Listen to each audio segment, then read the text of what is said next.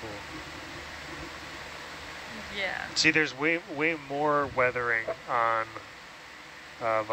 rocks that are outcrops and formations and on land, because rain is going to erode a lot faster than sitting in seawater. So we have a lot of these. You can see where these lava flows have moved. Can we actually get a zoom on that coral right there? Oh, yep. I think this is Umbellapathes. Umbellapathes.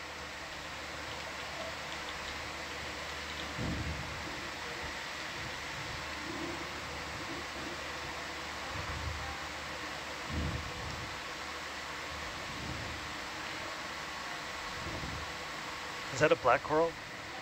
Oh, I believe so. I only know the Umbellapathes part because I've seen it before. I just can see a kind of a dark skeleton in there.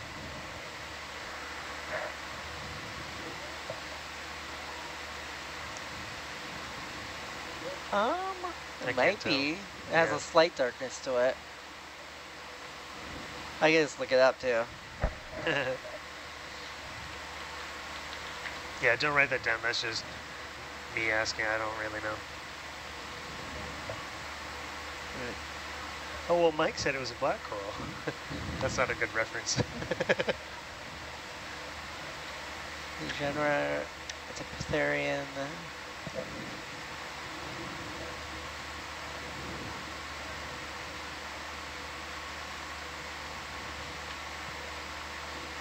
Yeah, it is black coral. Cool. Oh, lobate flow. Oh yeah, I can kind of see that. Lobate with pillow lava mixture. Because I can't tell if some of these possible pillow lavas, the creases in it from the lobate flow got filled in with the sediment. But there are some that look like lobate. Yeah.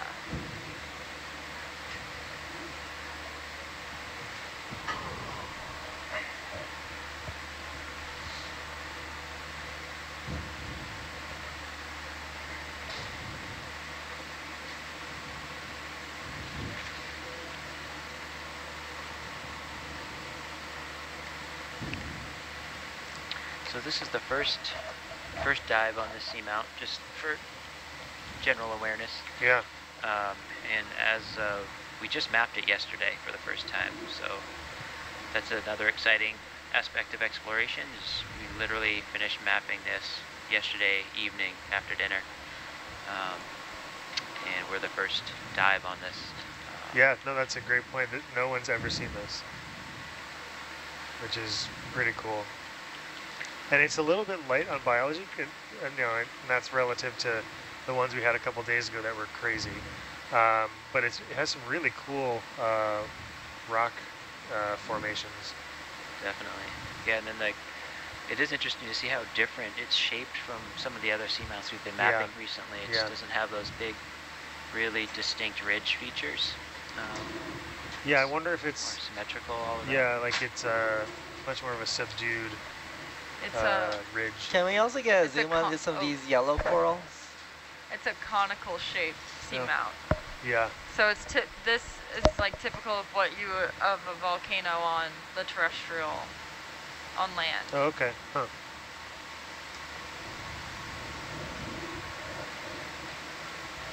Bamboo? Go resume? Yep, that's a bamboo for sure. It's just a little baby. It looks like pasta. Like it's like pasta. I am not sure what this one is. I'm trying to count the polyps.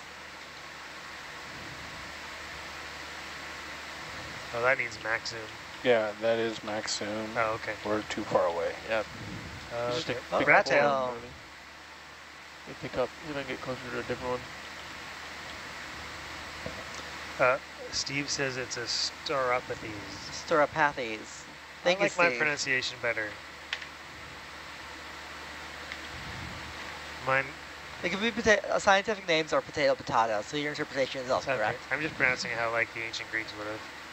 Stauropathes, stauropathes.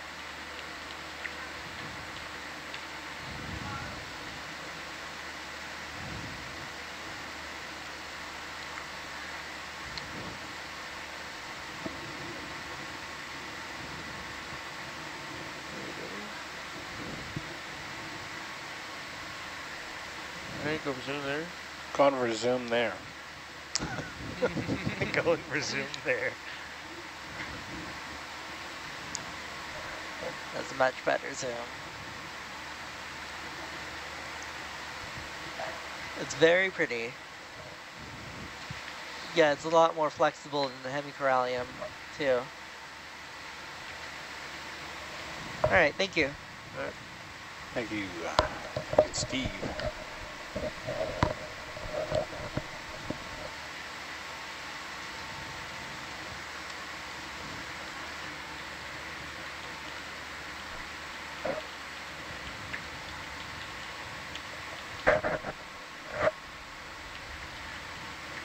So for those of you just joining us, we are currently in Papahānaumokuākea Marine National Monument. Not too far from Holaniku, or Kure Atoll, which is the oldest island in the Hawaiian archipelago that's above the surface of the ocean. About 28 million years old is our oldest island, Holaniku.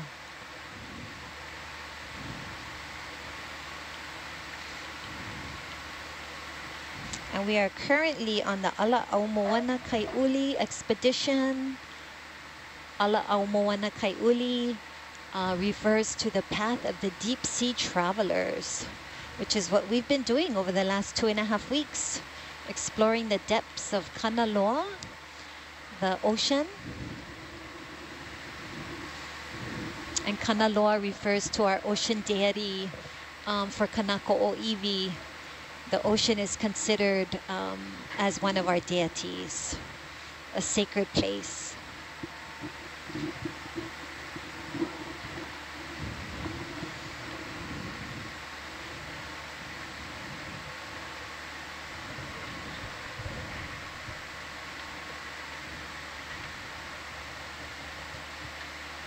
So for those of you who are interested in the name Papahānaumokuākea, it's a name that was given to this area by several kupuna, Native Hawaiian elders who wanted to honor this, the ocean depths and also the emergent lands that make up Papahānaumokuākea. And it refers to our goddess, Papahānaumoku, she that births the islands, and Wakea, who is our sky father. And the union of these two deities gave rise to the islands and also to the Kanako'oiwi, the Native Hawaiian people of this place. Bamboo coral? Yes, very big bamboo coral. Has a couple associates. I see some brittle stars. I saw a purple crinoid earlier. I see what look like to be some barnacle associates as well on the dead parts.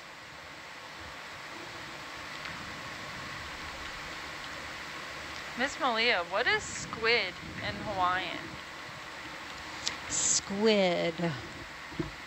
Let me think about that one. Octopus is he'e. Squid is pahe'e. Pahe'e.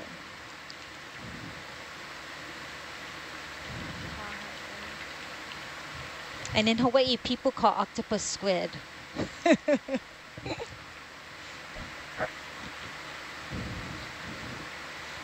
Because I was noticing on when Hercules was going down, there was a lot of squidding and a lot of squids on the way down. Mm-hmm. And I was just wondering what the word for that, because we haven't seen it, but like pahahe, P-A-H-E, H-E, and then the okina, the apostrophe that kind of looks backwards, and then Yes. E, pahe'e. pahehe. Pahehe. Yeah, so squid is like one of the top prey items for the Laysan albatross or the moli. So they kind of fly really high up, and that's, you know, one of the main things we'll find in their diet is squid. Well, were the birds that were following us, do you know what they are? The boobies? So they're different than the albatross? Yeah, Okay. yep. Yeah, the Papahānaumokuākea has like over 26 different seabird species, or actually bird species, that make their home on the 10 different islands that are above the surface of the ocean. And we have over 1 million seabirds that make their home on Ku'aihelani, which is midway. So there's a pretty cool, like every year volunteers come out and they do counts of the nests of the different seabirds there. So it's a really cool opportunity for people. Usually it's between like November and February. So you kind of have to commit to, you know, several months, but you get to do an amazing job and be able to help kind of inventory the seabird population on the island. I wonder how long it takes them to count. Yeah, well, they normally want to get it done quickly because that's the nesting period. So I would guesstimate between like a month and a half, 2 months. Wow. Bridge nav.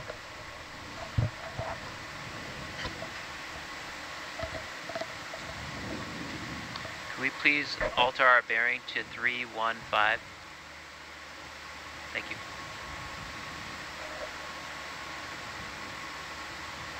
I would be nervous to go around all those birds with their nests. I feel like they'd be really protective about the people coming to count. Oh yeah, from from the people. And these are big birds. Oh my gosh, scary. Some of them have like wingspans of like 6 to 7 feet. That's bigger than me. I missed the start of that conversation. What birds are we talking about? The moli, the Laysan albatross. Oh, yes. Because we were talking about pahe'e or squid. That's like their main prey item. Oh. And so it evolved into conversing about the birds and where they live and where they nest. And they usually just have 1 egg. And these birds mate for life. So they do this really cool dance. So they usually return to Ku'aihelani every year around November, our makahiki season. And they do this ritual, this like courtship ritual, and that's how they recognize each other. So every year they pair back up, and then they have a single egg.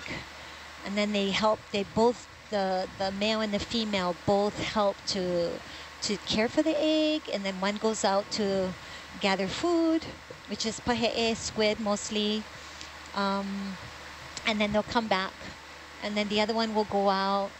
And these are long-ranging animals, like they're incredible.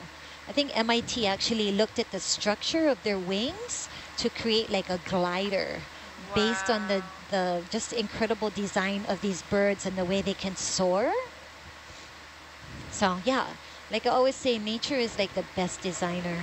Yeah. No doubt. I think about that when we see a lot of these interesting glass sponge structures. I think they could inform some pretty amazing designs for buildings, or something where you need a lot of strength. Uh-huh. It'd be kind of cool to like 3D print some of these lattices that the sponges make. Oh, that would be really That cool. would be. And then like have students like figure out those structural components and the strength, and that could be amazing. Great research project. And they could like guess like what organism the lattice is from. Wow. That'd be awesome. And can we use that, you know, in our design? I feel like I have heard about that before, how sponges influence something like that. I feel like I have too. I just can't think of what Yeah. it was. Go resume.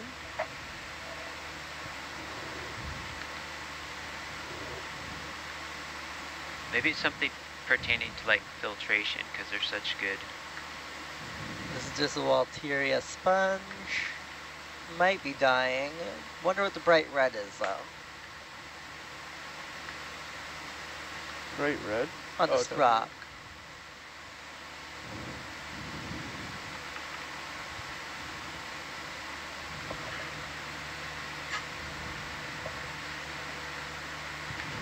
I think it's is it a mushroom coral? Closed up? Might be mushroom coral. Can't It's a little more redder though.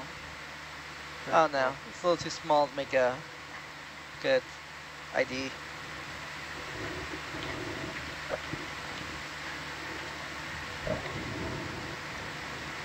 What are you finding, Hannah? Were you thinking about like the lattice structure on a sponge being like inspiration for designing? Yeah, I architecture? just found a article that says how sea sponges can influence modern architecture. It was written in 2017, but I'm gonna read it real fast and see what it says. Where's that published? AustralianGeographic.com. Cool. I must have read that at some point. Thought it was an interesting idea.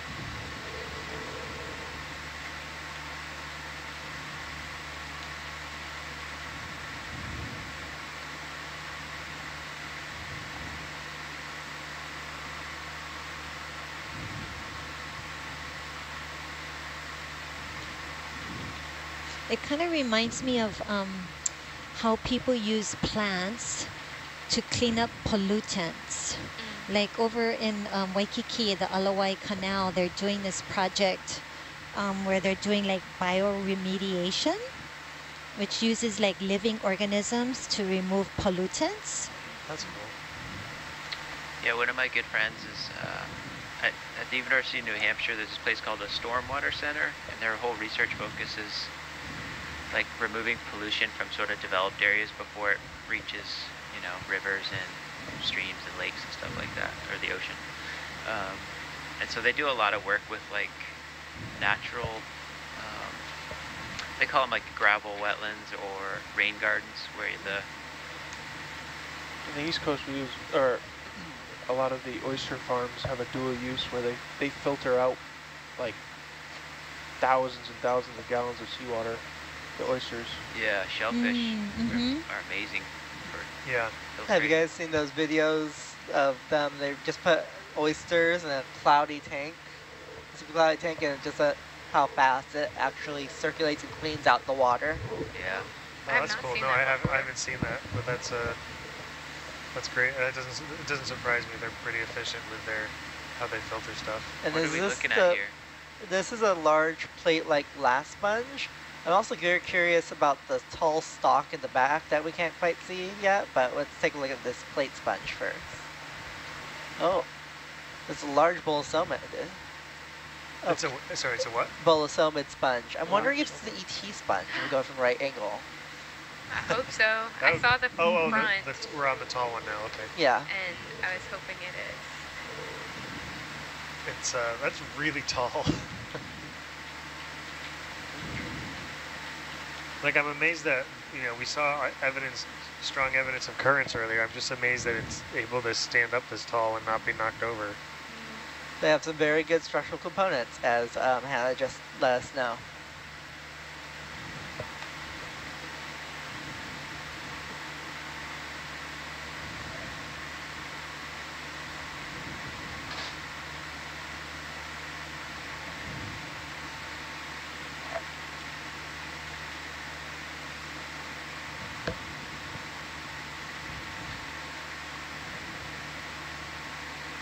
Finding anything good, Hannah? So I read that one, and it didn't get me what I wanted. Oh. I'm looking up how sponge structures influence modern architecture. This one I'm reading right now was published in 2020, and they interviewed people from Harvard, so I guess it might be better. I don't know.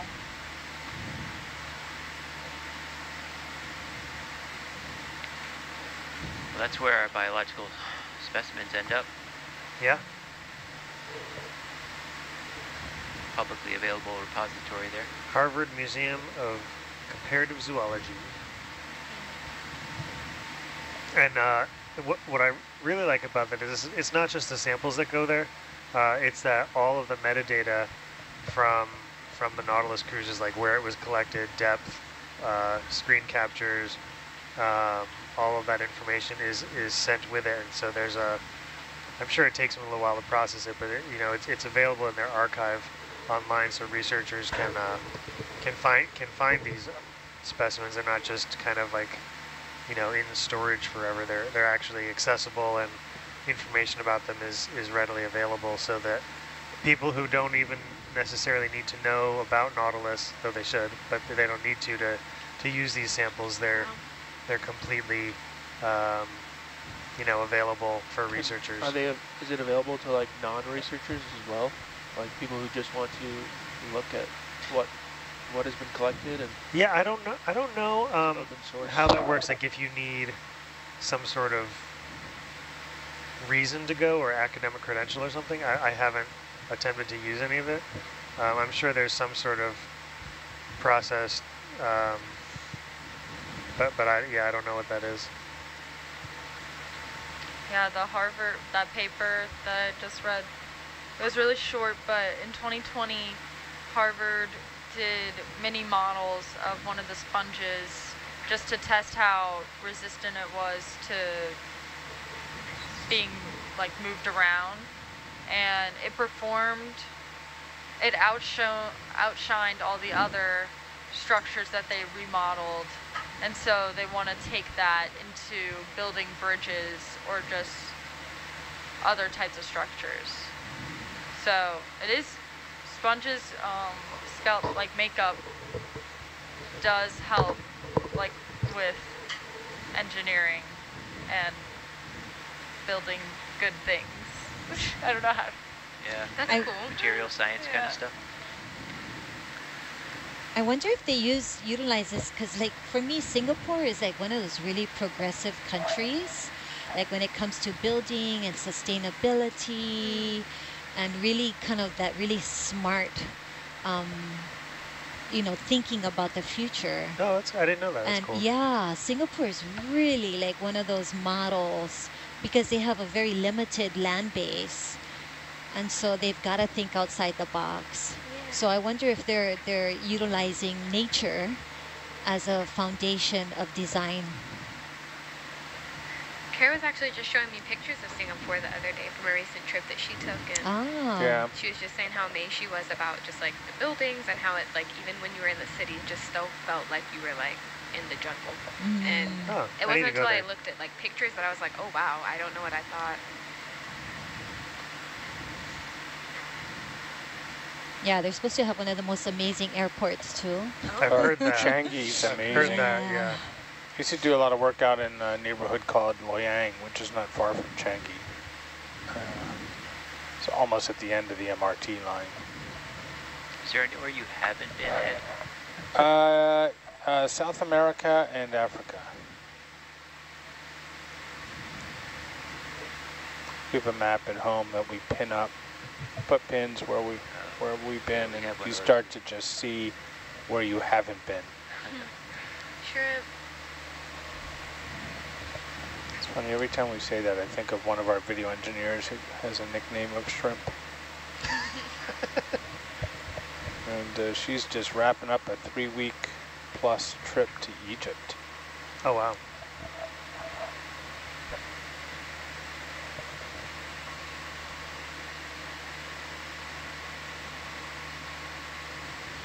Is that an urchin? Yeah. Yeah.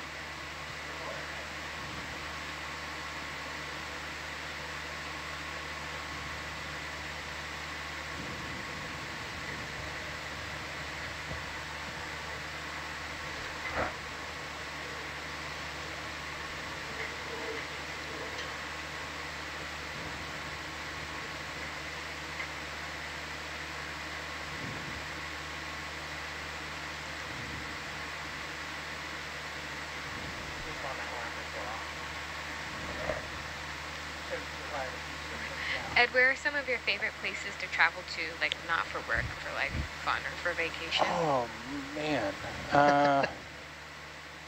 kind of love it all. I mean, I really loved the time we spent on Moorea in French Polynesia. That was pretty awesome. I frequent Ireland way too often. Really enjoy that. Iceland. That's on my list. Yeah, Yeah. I would love to go to Iceland. Yeah. They're having a sale right now. Iceland Air, $439. Ding. What else do I really like? I don't know. Just kind of like the next trip. Love planning trips. Love culture.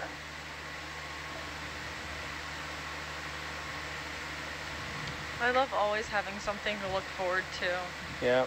The pandemic has been kind of a bummer about that. Yeah, and I mean, travel's come back, but it's still Yeah. a little questionable. Sometimes, you know, it's still a little lingering. So, and I think a lot of those, Yeah. you know, you just don't feel like you can book stuff 6 months or more out. You're just kind of like, well, you know, I think it'll take a few more years for us to really come back completely.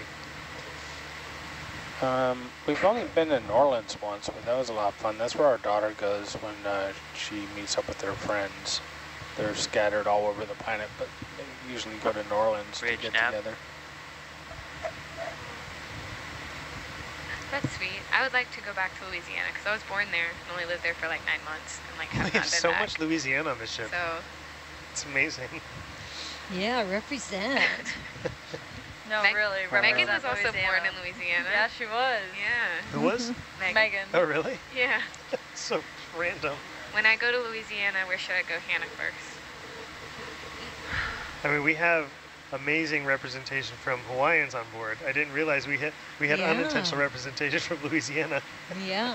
There's a rivalry there. Hawaii, I guess so, yeah. Louisiana. It's a subpopulation of Seattleites. Yeah. Yeah.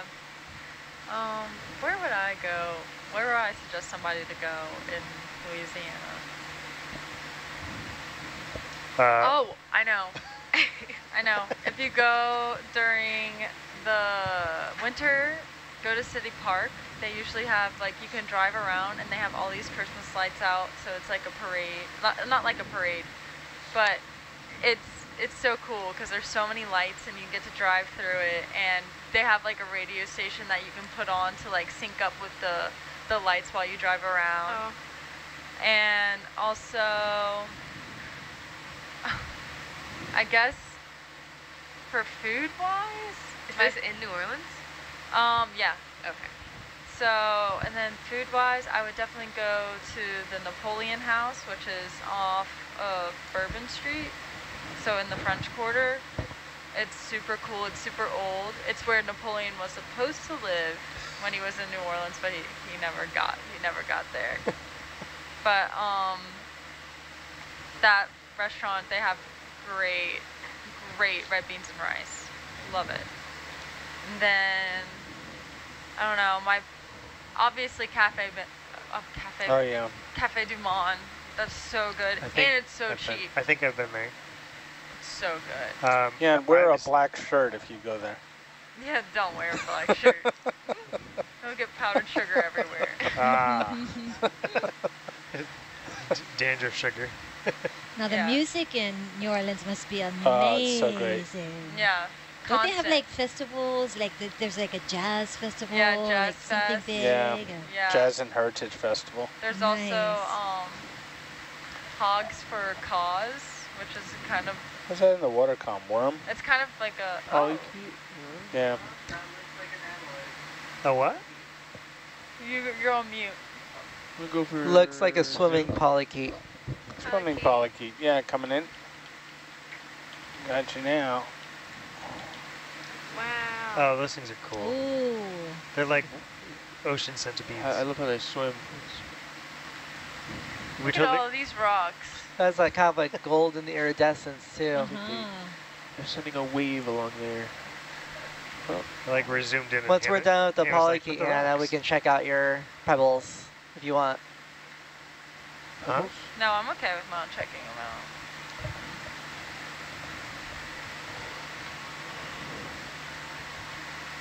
Those are really how's the fun light, Ed? animals. The way downlight's they been on the move. whole time. That's okay.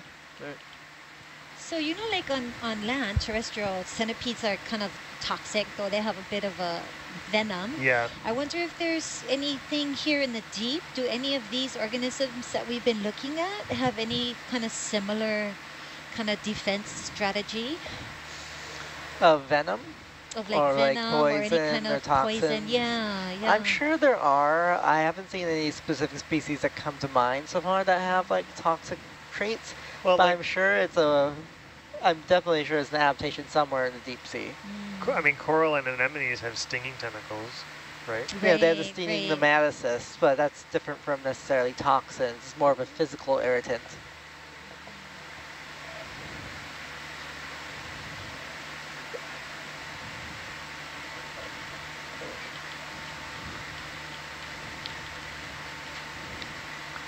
A sudden reef. I'm seeing bamboos, hemicoralliums, Walteria. Have we done any eDNA today? I don't think we have. It might actually be a good one to Might be a take. good spot to do that, actually. Yeah, and then we should take one when we're back in the more sparse area for a background comparison. Also, really random time to come visit in Louisiana, but St. Patrick's Day. One of What my was that favorite face you made? holidays. That's my little I brother's thought he was birthday. talking, so I felt Oh. bad. It's St. Patrick's Day, we have parades and they throw food. They throw carrots, cabbage, basically any type of vegetable, throw it. Onions, instead of like beads and stuff. You just throw food. Huh. I Weird. heard Boston has a major St. Patrick's Day. Oh, I imagine. Yeah. Yeah, A lot but of Irish there. But in because we have a Chicago- lot of Irish Catholics in Louisiana, in New Orleans. Ah. So That's my family. yeah, Yeah, present. Don't they dye the river green in Chicago? Or they used Yeah. or they used to? I think they still do. Oh, do they? yeah. No, I imagine Non-toxic green, I hope. the Boston Full white. St. Patrick's Day is crazy, like probably like a 24-hour party, just Yeah. like it is in Let's go for Niskin New 6, Orleans, please. This one's 6. but on steroids. That's one holiday we always celebrated. We are about 2 meters off the bottom. Perfect, thank you. Between Also, 2 and when they have the parades, a lot of the Irish, my friend was an Irish dancer and she would perform and I was like so mesmerized by her Irish dancing. Oh, our daughter did that. Yeah, my sister used to do that. Like a long time ago, when she was a kid. Was it kind of like the upper body is still and mostly Yes. leg work? Yep. Yes. She had calves of steel, that's what we would nickname her as. We were working on these vans we're in right now at our partner facility, part of the Ocean Exploration Cooperative Institute at the University of Southern Mississippi in Gulfport. Ooh. Right when I know Mardi that. Gras was coming up. And Did you that trigger trigger? It looks like it in the back of that. I can't image, see it, think, but let me see if I can Yeah, number pull it 6 on is the hard to tell. monitor. Yeah. Where do you even see Port. that? Oh, Yep. okay. It triggered? Yeah. All right, Sure that's looks like it. sample what I saw it 072. And our colleagues from a similar NOAA vessel were over in Pascagoula, Mississippi. So we rang them up and met in Ocean Shores, which I think is Alabama, maybe. Had a great time. As a matter of fact, in that wooden box over there, there's a baby from the king cake. Yeah. The wooden box. See I it needed- right up there? Oh, Yeah. oh, okay. I was on a ship to shore with Elsa, and they were showing us a picture, and were asking us if we had a shrine. Of, A and shrine? I don't remember who it was of, but we were Wait. like, I have not seen that. We have an accidental shrine over there that I think has Mardi Gras beads, the king cake baby, and a picture of Billie Eilish. Oh, yes, it was. They were asking about the Billie Eilish one. Wait, Okay. Yeah. what are you talking about? Over here Yeah, on I the don't- left. Oh, weird. And Elsa and I were looking at the photo Oh being like, my I don't know. God. I've never seen that before. And they were like, it's in the control van. It says do not remove at all costs. Yeah. And we won't even get into the piece of wood that was on the old ROV frame, Oh, yeah. which is still there. I went over and checked it out the other day. What's it? You want to start moving? Yeah. Yeah. Also, Ready. king cakes are a big thing. Oh man, they're so good. You got Randazzos, and also there's so much lore and drama surrounding all these king cake Yep. makers. What is that? Is that a star? Sea star? That is a sea star. Would you like a closer look? Sure. Hey. What kind of cake is king cake? Like, what's the flavor? So there are multiple flavors, but the classic flavor is cinnamon. A lot of people get cinnamon with cream cheese. There's also cinnamon with strawberry, like filling. Oh. Really just like anything. But there's this one, it's called Dong Fong King Cake, and it's at an Asian restaurant, and they have like these thin layers of cinnamon dough, and it's go for zoom? so good. Got it? So good. These are numbered for this bamboo coral. Ooh. I'm also looking at these red little corals here too. Yeah.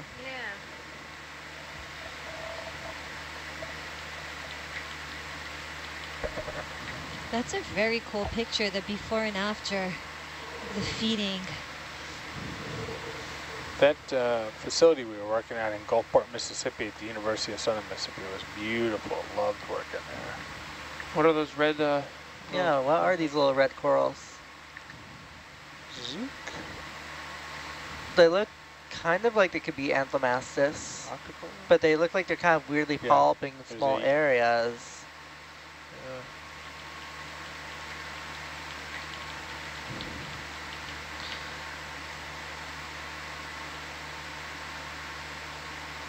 Then we gotta zoom on our star.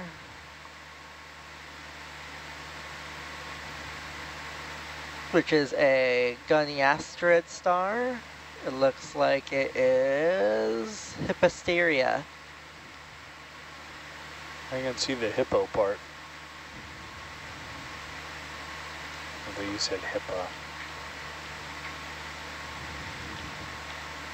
Hippasteria.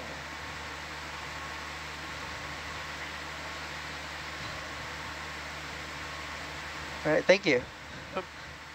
Yep. Wide, no push. Those little red coral were interesting. Yeah, I'm curious what they were.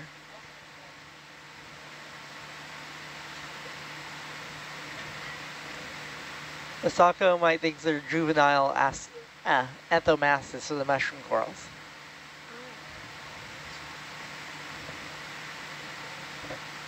Is it common to find so many of them like that growing? Of the Right next- Anthomastis? yeah. Yes, we've seen them on, nearly on every single dive except the, actually, anyway, we can go back to that, Oh, you want to go back? to the red polyps. Asako's let's asking for a Grab collection. this. Well, It says sea spider. There's a bunch of them. Oh, all can we over the zoom on place. that? Then we can go back to the That's what polyps, we were maybe? after. So there's polyps down there too as well. Those Yeah. red ones. They're all over the place. Let's zoom on this guy first, if we can. Bridge, nav. All right, go for zoom. Going in. Holding. It looks like a sea spider. Is it though? That's the question. I'm seeing Coming a little. out, maybe with a parasite. Oh, there you go. Ooh. Yeah, explain that. It doesn't seem like. I don't think sea spiders No, can move that's- like that. No. It reads more like some kind of crab. Huh. Jake is on the hunt. Oh. Stubbed our tail. All right, now, what was the other thing you wanted to say? Those red polyps back there. I've seen several little pockets of them. So I don't know if you want to go back to the same exact ones or if you can go to a different pocket of them. Gonna get low enough. Oh, there's some right there.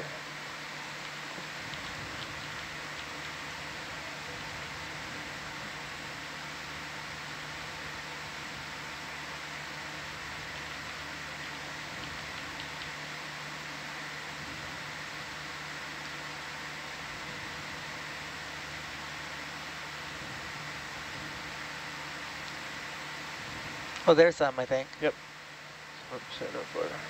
Let's just get a zoom quickly when we get a chance to double check. Oh, oop, don't land on it.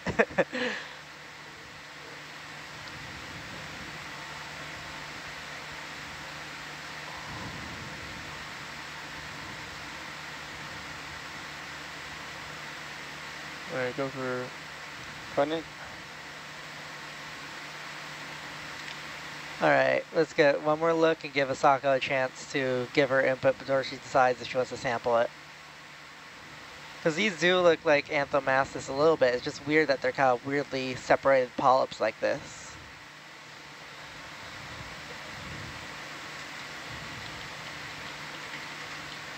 bounce.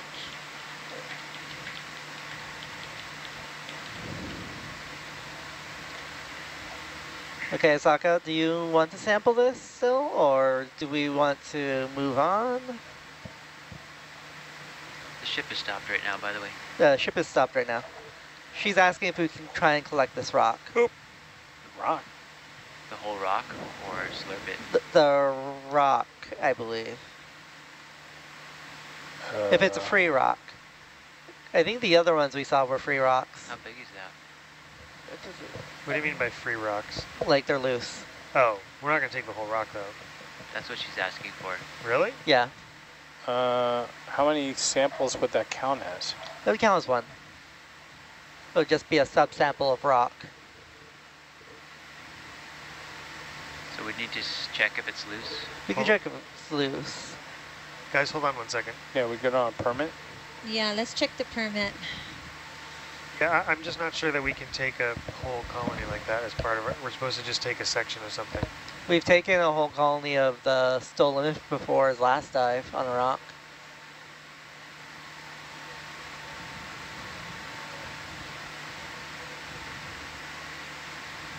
Stand by.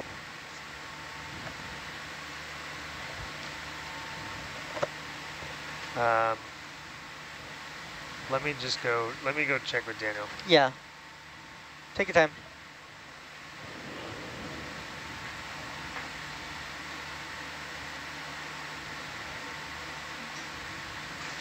Oh, there's a cup coral too. Prague. Sorry, left out Prague. Prague was awesome too. It's a pretty small rock, so less than 10 centimeters. It's technically the second we've seen of it. Oh, there's more to the left right there too.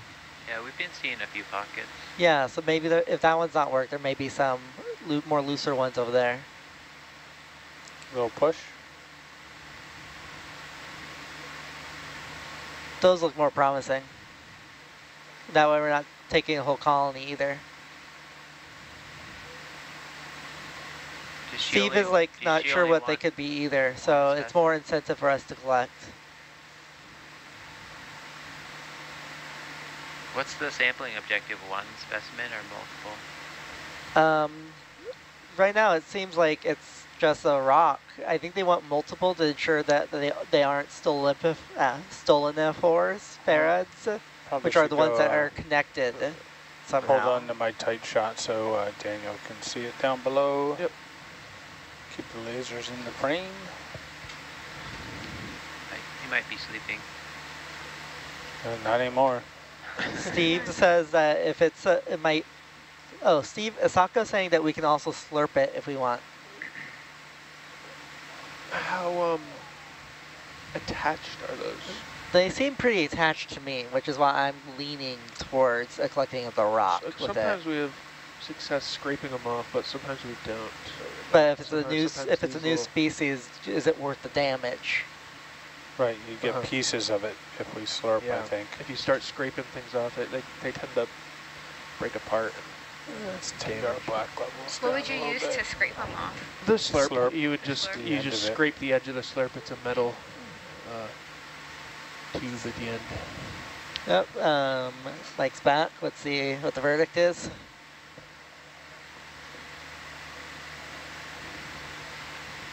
Hello, everyone. Hello. So, yeah, we're okay. Daniel said that it's a small rock. It's the only way you can really sample these is on the rock. You're not going to be able to scrape them off. And there's similar, or they're the same corals in other places. So it's, we've seen them elsewhere. So we're okay to take just this rock. There's more to the left that look more on looser side rocks. So that might be a possibility as well, if we can't get this one. Oh, so we could get fewer individuals on a smaller rock. Yeah, on the left right there. Yeah, let's take a look at those. Especially since that one does look like it's pretty on there. It might be a difficult rock to collect. So it's worth taking a look at the smaller ones. I'm looking at those ones over there. I don't know if it looks like they're on bigger rocks. So you think so? Yeah, it does. This one straight ahead looks like it's probably not attached, and over here. Give it a partial zoom, but yeah, those all look like they're on bigger pieces. Yeah, I don't know if any of those rocks are free. Okay, so do we want to try for the one in front of us then? Yeah. All right. full wide.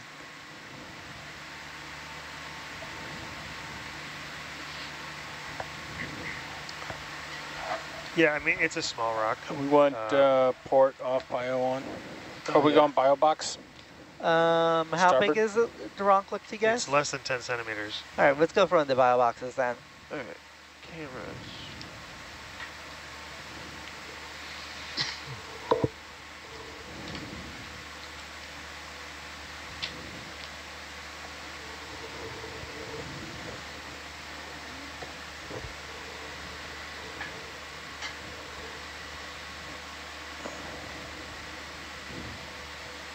Push in a little bit. Yeah, coming in. Thanks. Holding there.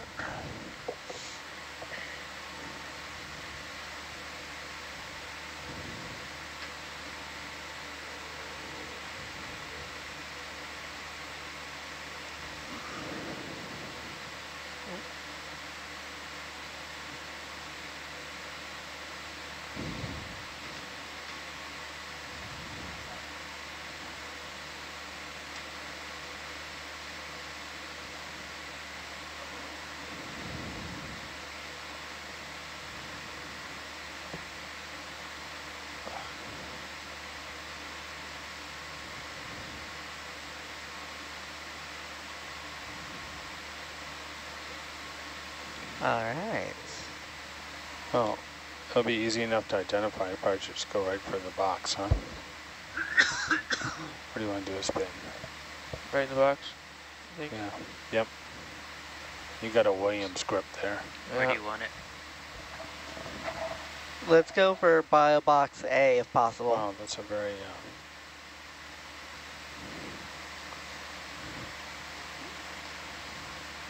Like a precarious hold.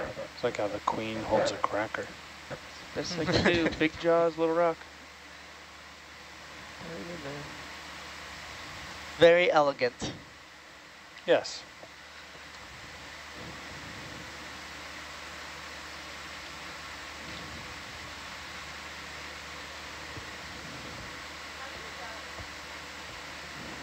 How do you guys remove the corals from the rocks? We don't always. Okay. It depends on the situation. Most of the time, we just kind of carefully pick at the base Okay. and see if we can get it free. Okay. I was just curious. I hadn't seen that part yet. I only see it when you hand me the rocks when it's done. Well, someone disappears before the process is done. Well, yeah. Usually we're already done and I'm like, sleep. Sorry, I forget which one you said. A preferably. Okay.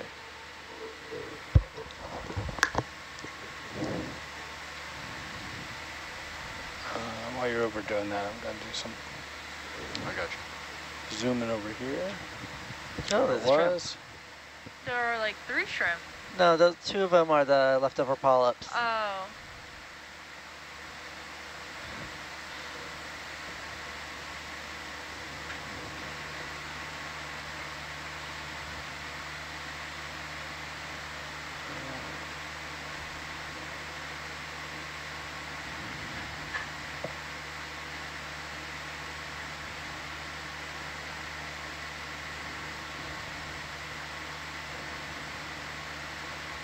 Sample collected in Alpha. Is that Alpha? Yeah. Yeah. That is sample 73. 73.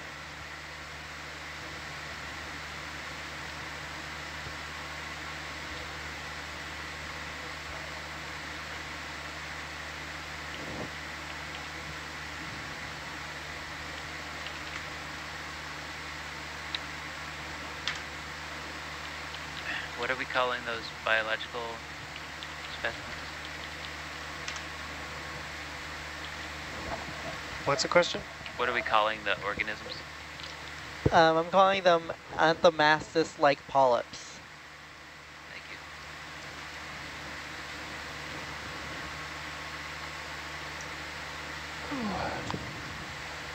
Sebastian, how'd you do in spelling bees when you were a kid?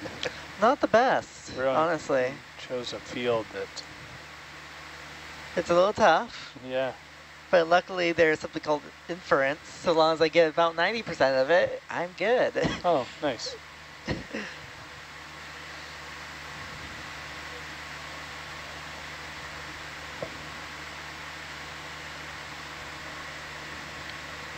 As you can see, if you're looking at IBAC at all, we are by waypoint 4 right now. I mean, we can count this as your rock as well, Hannah, if you want. Yeah, that's cool with me. It looks good.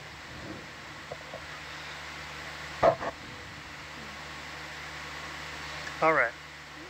So we're pretty much at waypoint 4, which is nice. Halfway there. What? 4 out of 8. Oh, yeah. So we can continue moving on.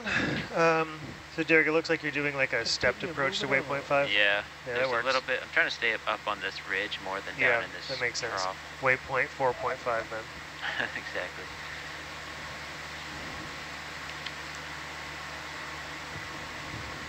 I think unfortunately this whole dive is going to be too deep to see any sharks. No sharks. Maybe on the recovery. Well, yeah, Maybe octopus though. not the ones that I was looking for. Did you see the white tips outside? I saw from the surface. Yeah, it was amazing in here. Well, Ridge nav. yeah, and I want to see the clip of that, but Yeah. seeing a shark from the surface, not on the camera, is like so different. And Could it's you just like please track a line just bearing 308 hovering below the Did water. you figure out what the sharks were chasing at the surface? at They were 0.2 chasing knots? a school of silvery fish. There were a couple Opello. large trevallies Large trevallies, and a that's what I couple was wondering. mahis. Yeah. Yeah, it looked like I thought Opello. I saw a mahi too. I don't know what the English name is, but in Hawaii they're like really good eating fish. Which Yeah, they one? look tasty. They had like a very distinct kind of like. Well, the white tip sharks Like know The what sharks they're doing thought they then. looked tasty. Yeah. But it's interesting because sharks actually don't swim the way in Jaws, like with the fins above the water that often, like they do, but it's not like a common like way that they swim. Like submarines have their periscope. That's not really how sharks swim. So like they're just under the water. It's just like you can see the white tips of their pectoral fins. Really cool. I was able to watch them in here, and then when I left the van, I got to see one of them from the Yeah. surface. It was amazing, and the highlights we got are really good. Oh, good. They're just like with the fish hanging out. Oh, that's awesome. I want to see those. We were scuba diving once at the outer part of the bay down at Two-Step Place of Refuge on Big Island, saw a hammerhead. And it was very remarkable how it seemed like its body was barely moving, in that kind of side-to-side motion. But it was trucking through the water. It was moving. All Yeah, muscle. they're fast and they're really strong. Yeah, especially those big ones.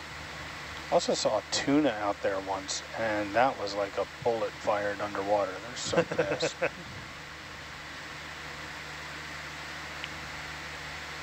That's a really great sight. Love that place. That is a beautiful dive. Where is it again? It's south of Kona on Big Island, Oh, at a place called Two-Step. I don't know what what's the name of that bay? Kealakekua? Thank you, yes. Yeah, I haven't had a chance and to dive in there's Hawaii yet. a really cool place in Hawaiian culture. I know this place of refuge. And here, let me get it wrong, and then I can have my expert correct me. Tronicops? Is that a Tronicops? Yeah. Where? Oh, yeah, that's a Tronicops. What? Here we go. Tronicops. Good eye. What's Tronicops? No, there's nothing. It's on the sticker. It's a Yeah. rockfish. Yeah. Oh my gosh. Oh, I my thought that was a gosh. coral. Yeah. I've been like looking for this color Yeah. on all of our dives. And Oh, Oh, it's cute. Patience has been rewarded. It's like transparent. mm-hmm. All right, go for zoom. They saw a Thank you. juvenile the other dive. It's black. look at that. Oh, Aw, they're a cutie. I love you. I want to see its like mouth open. I like seeing that. I love you. That was awesome. Look at the baby fins. Yeah. Little baby feet. Do we think this is like a juvenile, or is it like It's an normal? adult. Yeah, it's just Juveniles are normal. black. Oh, it's just normally this Yeah. tiny and cute. Let Okay. me And it's get the female, right? lasers Aren't the large in. ones female? There's lasers. I think Oh. I've heard Oh, that. it's Yeah, fit in the palm of your someone It's said- hand. small, yeah. It might be a male then, if that's the case. Like apparently all the bigger ones are all females because the males don't get very big. That's actually quite common in fish, I think. That, like sharks, the bigger ones are the females. Oh, Are they about to make a move? Or Oh. are they just... Come all the way out and Reposition do it. a slow push in if you don't mind. Oh, yeah.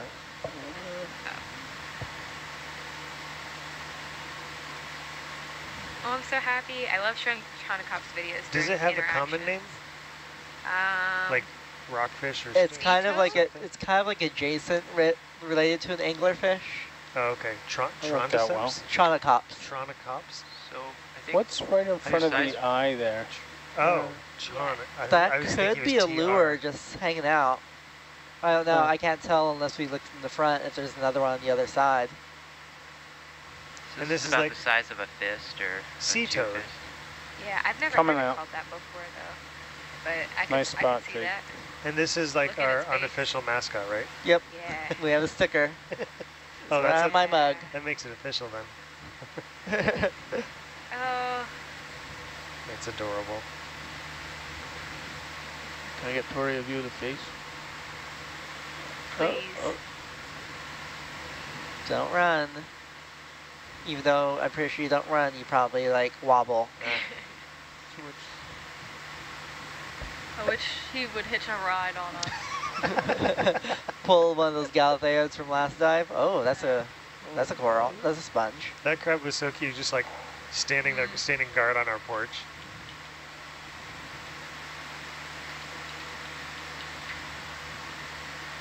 What is on this sponge? It's all the yellow. Brown.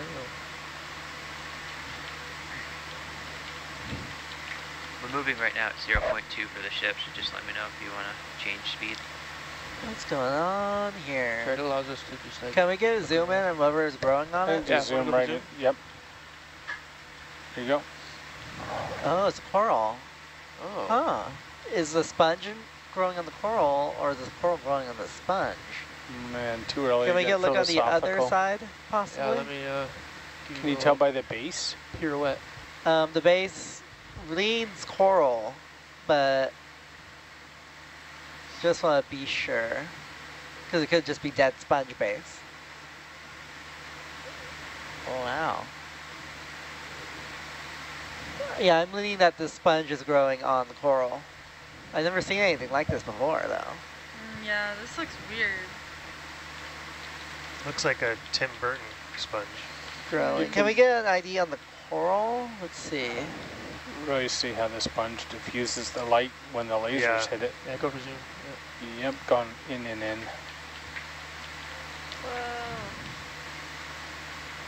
Whoa. These are all too dead to make a good ID. Haven't seen any polyps.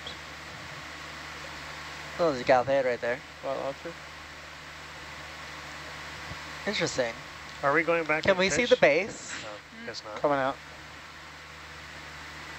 I'm just trying to see if it's a bamboo or not. But that's a sponge, isn't it? Well, a sponge No. on a coral.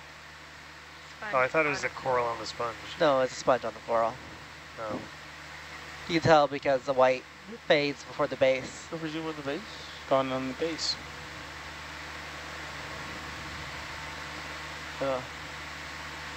It's not too definitive here. Might be a black coral based on those, but the rest of them don't look black. So it doesn't look like the coral might be dead? The coral is definitely dead. And then the sponge is just on It's just, top. yeah, I'm not using sure if the space. sponge, you know, engulfed it and killed it, or if the coral was already dead. I'm leaning towards the coral was already dead because it's standing up. If it had died already, it would have fallen over. But this sponge is possibly keeping it intact. Great. Yep. Cool stuff.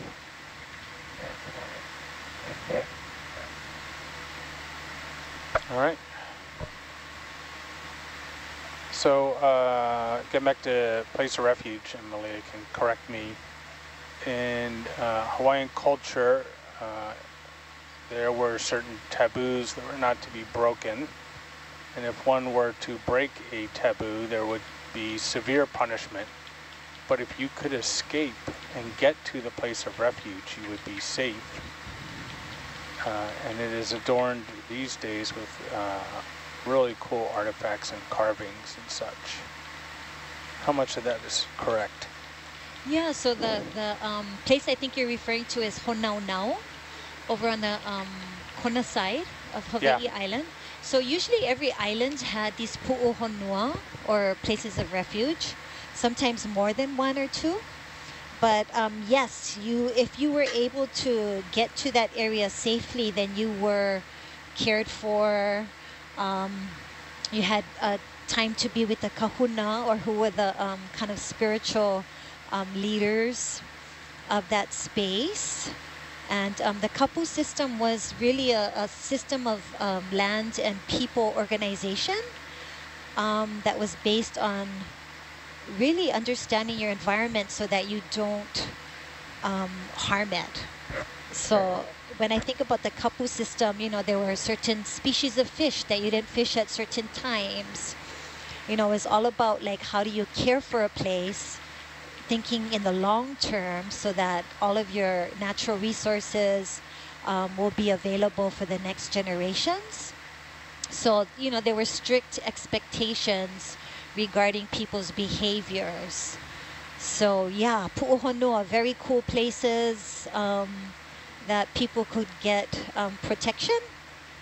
And then eventually they would be able to leave and go back to their homes. Beautiful imagery.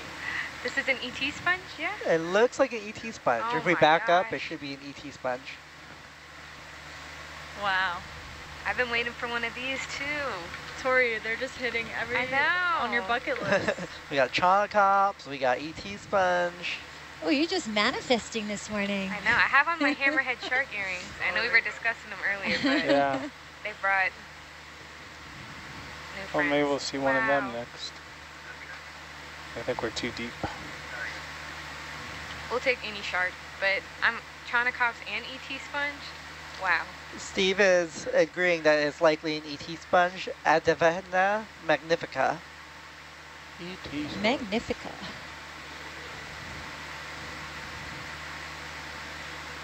Asako agrees. Nice. All right, Tori, what else is on your list? I'll be honest, those were the two things that I was like, I have to see. So like, I don't, now I need to add You gotta other come up, things. yeah, you gotta add Yeah. some more. You gotta spice up this wash. As the great Greek philosopher Oprah would say, you need new dreams now. I feel like we've seen, I got my like fill with Dumbo octopus on Yeah. that one dive. What else? We can manifest some sharks for Mike. Yeah, I would like some sharks. I feel like the other watches we've seen, I don't know how many fossilized whale bones. Like two so far. So instead of bones, how about an actual whale? Oh, Oh, yeah. I said that yesterday because it was so beautiful at sunset. I was like just imagining if a whale like just like came out of the ocean. I only know of one time that an ROV has seen a whale. That's ROV Herc. And that was, yeah, it was Hercules in the Gulf of Mexico. Yeah. And boy, did news of that spread fast. Yeah, but it's also an incredible video. I don't think I realized that was like the only time, because I use that It's Spermo the video only time, every yeah. interaction. I love it. I always wondered who was piloting during that. Do you know that? I think it might have been Greg Diffendale, but I'm not sure.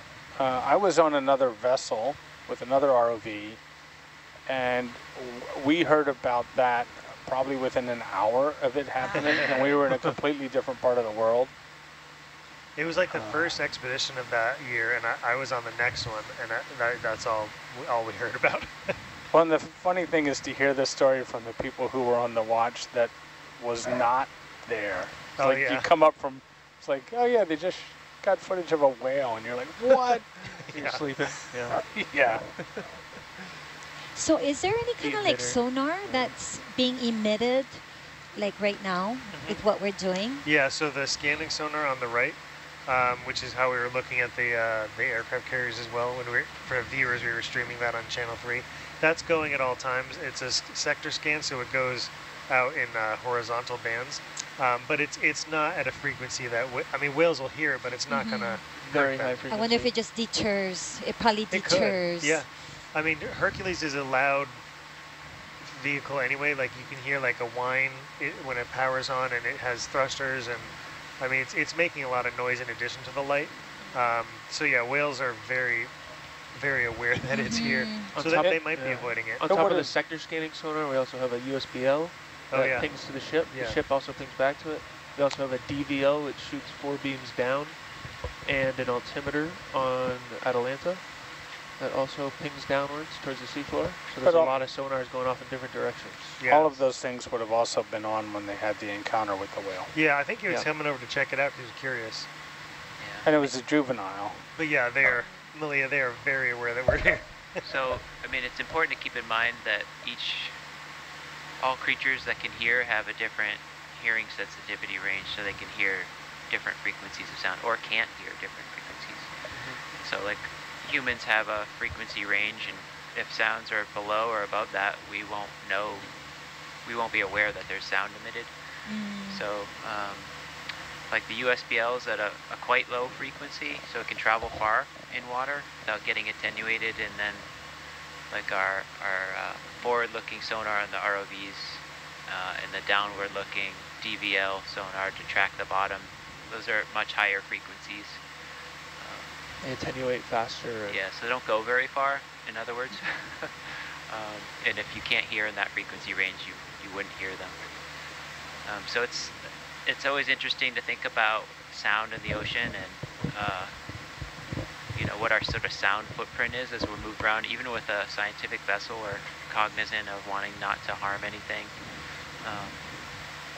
And so a lot of it's about the exact frequency, how much sound is emitted initially can determine how far it travels through the water, how directional the sonar is. So something like a multi-beam is very directional. I don't know if you've looked in the lab, it's basically like a fan, a downward pointed fan. So it's very narrow along the direction the ship's moving, but it looks out very far on either side of the ship.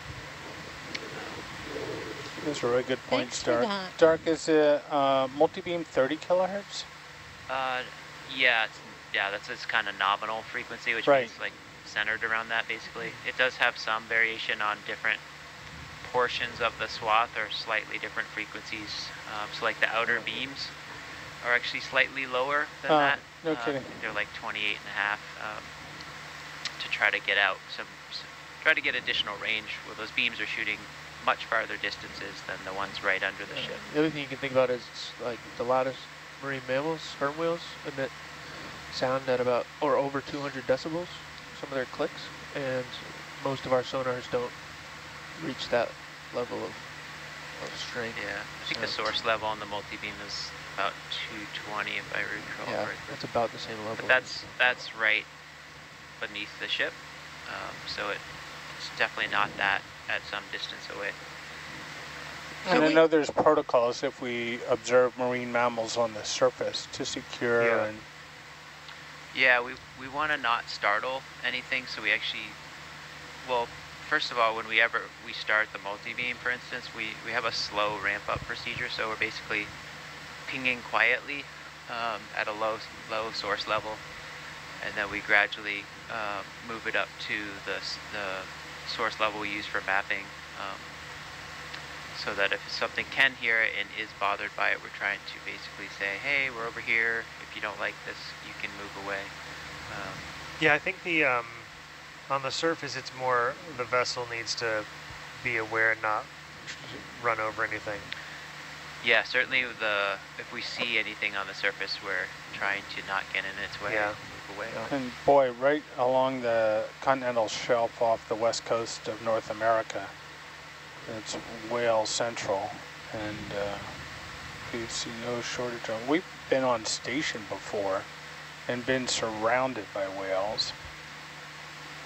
Yeah, a lot of times, often too, like different species have different curiosity, I guess you could say. The pilot whales are known to come and kind of investigate ships, even when their active sonars are on, like scientific ships.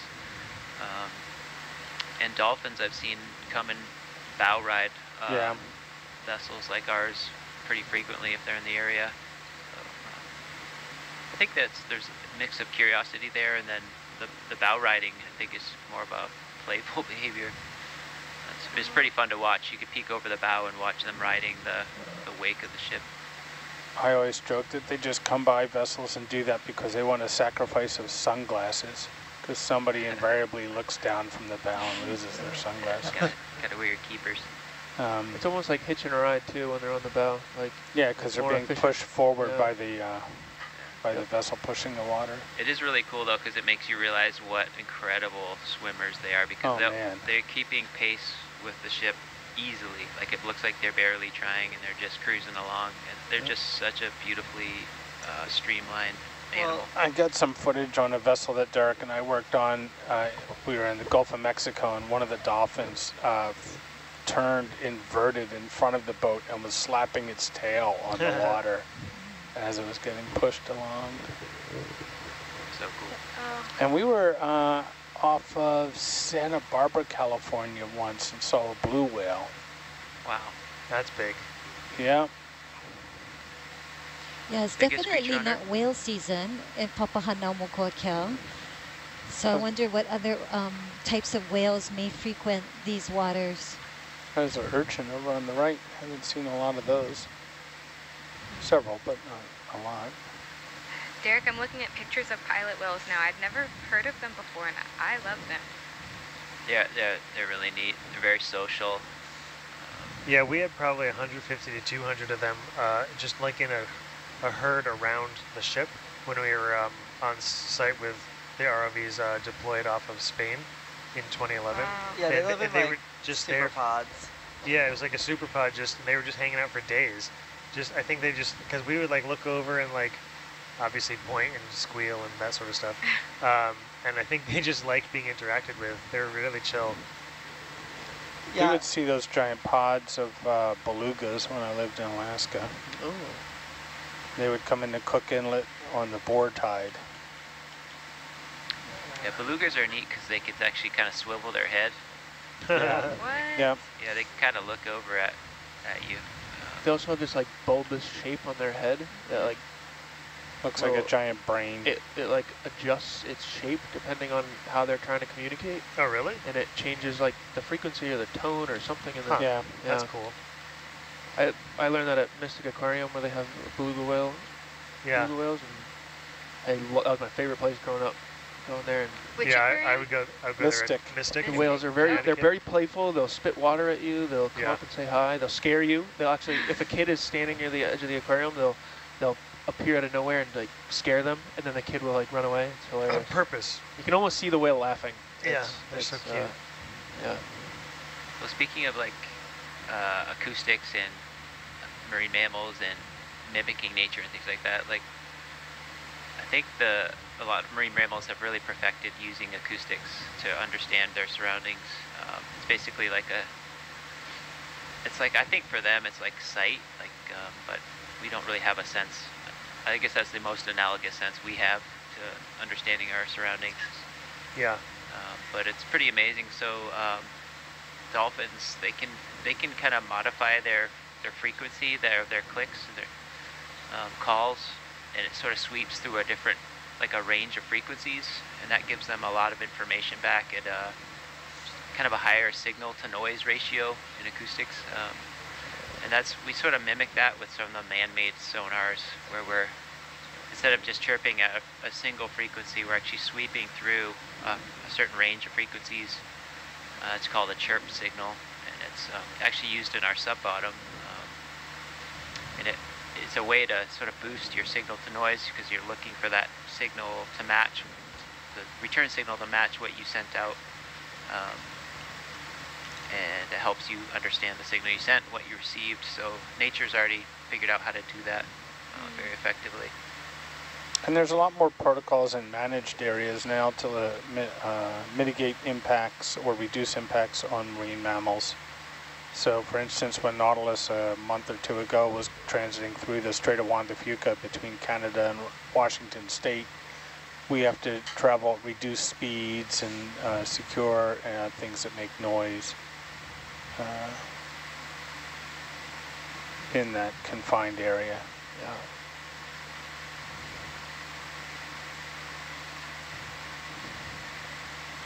There's a lot of research going on now too, just to understand like sort of the soundscapes of different parts of the ocean. They'll actually put out just passive listening hydrophones, either on a mooring on the seafloor, or sometimes they do like a string up into the water column and listen. It's a great way to listen for what's in the area and try to understand. Like you can actually understand like what species of marine mammals are moving through an area just by listening and recording that, and then matching it to what we know are their calls. And the cabled ocean observatories, both American and Canadian, have hydrophones as part of their array that send data live. It gets scrubbed before it's available, but reviewed. But lets them build a very, very long time series data. Yeah, so I've actually been on when I was on the Okeanos Explorer, we had a partnership we did with Marine Fisheries Service Office in NOAA, and it was basically deploying one of these long-term monitoring moorings that would listen for marine mammals. So that was pretty neat. Drop the mooring, and it's kind of a string of listening hydrophones and batteries, and you know where you dropped it, and then you come back many months later and download all that information. Yeah, that was one of the projects when I first went into Papahanaumokuakea, was a Sank Sound project. So we were dropping acoustic receivers, picking some up that were in kind of shallower waters.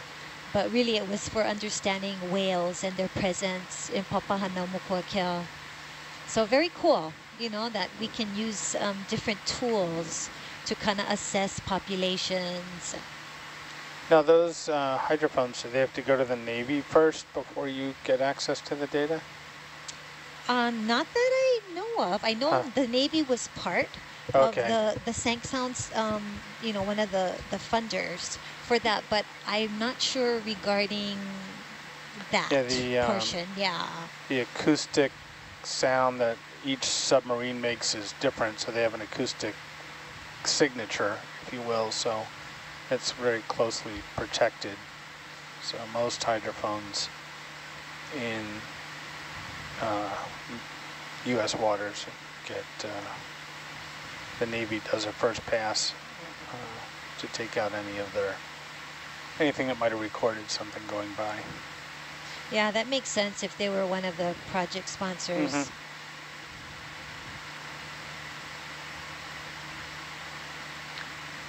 But yeah, there's a lot of places where the organisms in an area make sound. You know, there's a whole natural soundscape to a lot of places, especially in like coral reefs, like shallow water. Oh yeah, the clicking of the shrimp or... Yeah, you can Yeah, hear, lobsters on the East Coast. even the human hearing can pick up a lot of those. You can often hear like parrotfish eating the chewing. coral. Oh. Yeah, if you go to Scraping. Hanauma Bay here in Hawaii, you can often hear the parrotfish chewing on the coral skeletons. It's certainly a sound. Yeah. Nice. Thanks, Derek. I was literally about to ask you, like, what else or what other organisms we can hear besides, like, whales and dolphins. I didn't know that about parrotfish. Yeah, shrimp often make a lot of noise. A lot of noise. Yeah. Yeah. Pretty much what you hear, the crackling, Yeah. you know, when you start to go down. Yeah, we definitely hear like dolphin calls if you're Oh, yeah. snorkeling or diving somewhere with dolphins nearby. It's a really cool sound.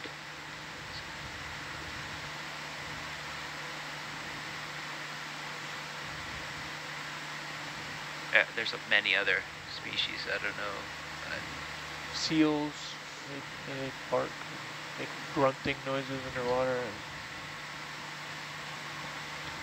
So I was just looking at what some of the cetaceans that visit Papahanaumokuakea includes false killer whales, bride's whales, and beaked whales. One of the Besides the kohola, the humpback. interesting thing about whales and whale identification is a lot of that can be done by the shape of their exhale spout. I actually have a whale ID guide that you use the shape of the spout to tell what type of whale you're looking at. So that's the sort of cloud spray, of vapor yeah. when they breathe Yeah. at the surface. Yeah. Hold on, I have it over here.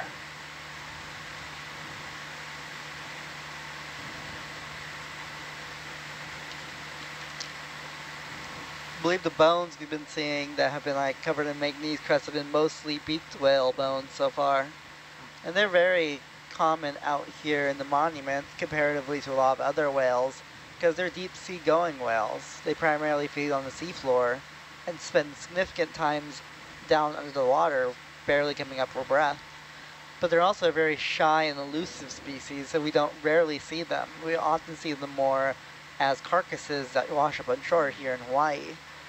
And you also see evidence of them in more sedimented areas where they scrape the floor for invertebrates. Wow. Yeah, I realized I had never, like, looked up a picture of what they looked like. I had just, like, seen the pictures of the fossilized bones.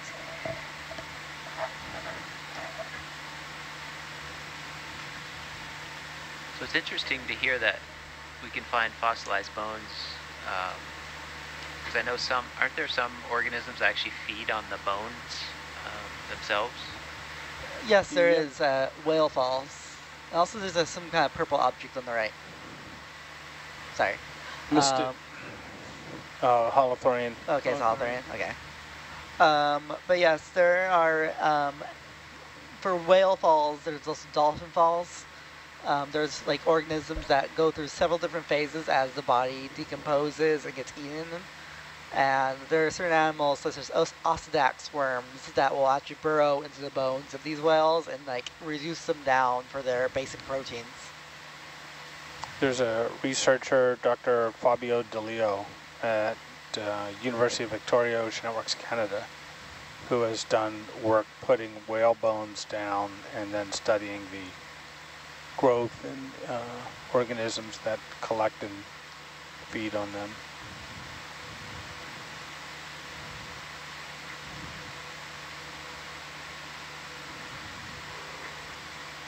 Is that a snail or just Snail? that white thing straight ahead, or is Where do that you want to just zoom, a close? It looks like a shell or this? a sponge. I was Yeah. thinking a sponge. I'm leaning sponge, but may as well take a I'm closer hearing a look. lot of sponge. No wagering. Going in. Go in. Yep. I'm thinking that's a sponge. Yep. Yes. It's a very round one. On a Is it growing? botryoidal rock. Oh, I haven't been Botryoidal. practicing with the flows today. Watch it grow. Yeah, we're just going to stay here and watch it grow. All right. Sounds good. Stick on. Yeah. See you in 12 years.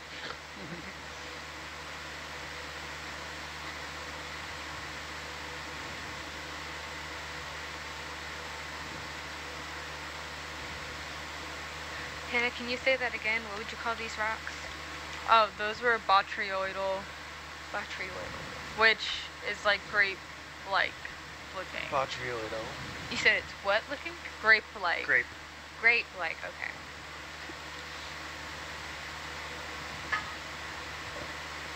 I thought botryoidal meant more angular. You gotta love science jargon. couldn't say bumpy. No. They couldn't just say grape-like either. They had to think of a hard term to call it that. Chonaclops. I think some of us... Oh wait, I see it.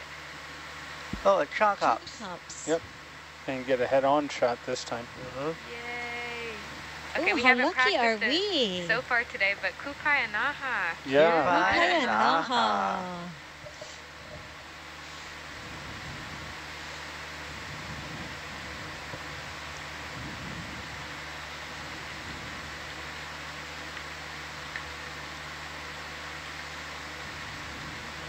Sebastian, what is a diet for the chonaclops? They are ambush predators, I believe. So I think they just wait for small invertebrates and small fish to swim by, and then they just surprise attack them and eat them. So this guy is so cute, I can never imagine Oh, it's any another one. antagonism. Well, to Oh, this is a good right here, view. let's go all the way in. Say Yeah. hello. Time for your close-up. Hi. It looks so amused. It looks like it has a Voldemort nose. So I think that thing I was saying above the eye is actually there in the front, of which on a human you would say a nose, but above the mouth, there's one. They're bilateral. Do you see what I'm talking about? Yeah.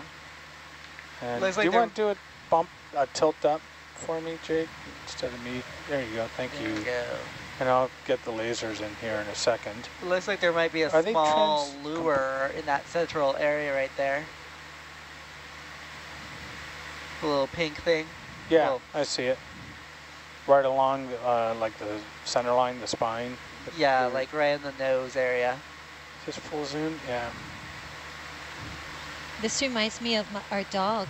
She's an English bulldog. Look at her face. Get the lasers. I It's see the the same. resemblance. There's lasers. Lasers. Smash face. It's the ugly but cute effect. Yeah. Yes. Only a face a mother could love. This is also a botryoidal. All right, let me stay Manganese here. I'm just going to rock. come out and do a slow push in. Roger. They're so little. Oh.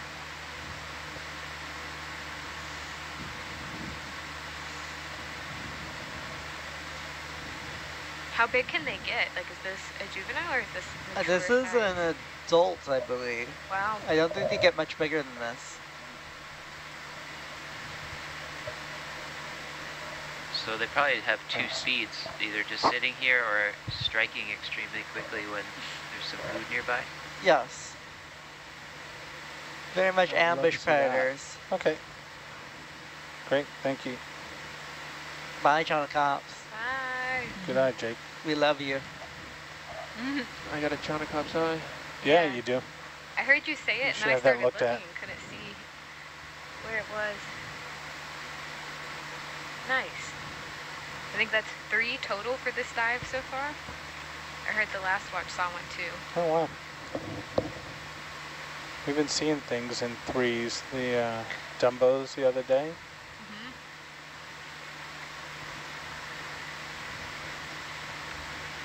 And a viewer earlier suggested that I added a gulper eel to my list, Ooh, yes. Oh, yeah. which I do share that video also very frequently. That was shot by video engineering intern Sarah Matasic on Wow. her first or second watch. Wow, I love What that was that video. again? A gulper The eel. Gulper Eel. Oh, yeah. I love that one. Has anyone ever seen the documentary Biggest Little Farm? No. No. No. Man, so good. People buy a farm in California and work to bring it into balance. Sarah left Nautilus and took a job there as their in-house cinematographer. And is just finishing up a 3-year contract. That's cool.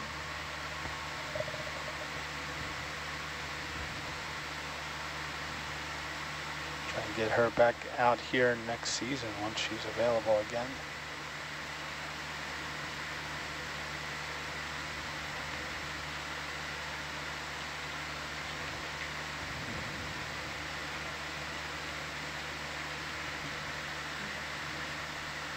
Would you come back like as a contract employee? Yeah, yep. A lot of our video engineering interns do come back. A lot of them, really, this is what they do. I have a large cohort of contractors who usually have master's degree in wildlife cinematography. And then they're out shooting for National Geographic and the BBC when they're not out here with us. Wow. So I think Erin Rainey, one of our well-known contractors, is headed up to Alaska to shoot grizzlies again. She just released a film, video. yeah. That's kind of about her. Yeah. And I was fortunate enough to be able to, she lives not far from us. I just saw her recently, and thank goodness, because I was able to return the pie tin that Antonella left at our house, having cooked something at Erin's place before they came up. We have a lot of Nautilus folks who swing by our house. I also like to connect with shipmates on my travels. That's kind of fun. So I went up to St. John's, Newfoundland and Montreal with a shipmate once, and Kim and I were in Drogheda, Ireland, connected with one of the captains of the Nautilus, Captain Neil. Kind of fun. You end up with colleagues from all over the world doing this work. My brother's in Abu Dhabi. I'm hoping to get over and see him, and we have a shipmate, Captain Suleiman Al-Somani, who's a captain in the Royal Sultanate Navy in Oman. Love to get down and see. That's pretty close there. Although, boy, oh boy, is it hot over there. It's like some days it gets up to in the 50s, which is like, I think 121 Fahrenheit.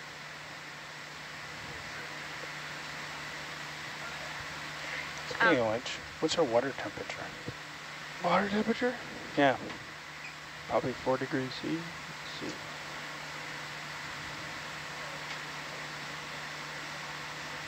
Oh, 2 degrees C. 2. Wow. So we have a viewer that just sent in like the sweetest message and dropped a link. And they said that Nautilus dives inspired them to create this Chaunacops, and the link they just sent is an Etsy link to a hand crocheted Chaunacops, and it is so cute. Oh boy.